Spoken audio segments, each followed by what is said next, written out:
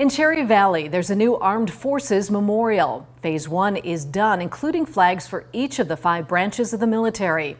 Now it's on to Phase 2. Our Nikel Delgado got an update today. And Nikel, what's next for this memorial? Well, Mimi, it all started as an empty spot near Mill and U.S. 20, but the Cherry Valley Men's Club had another vision to honor all veterans for their courage in protecting our homeland.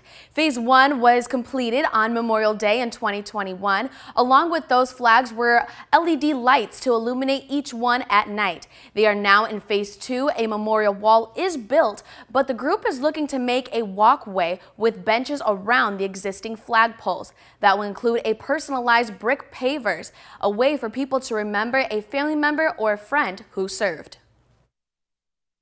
All the wars that our family, friends, and relatives have fought in is just meaningful.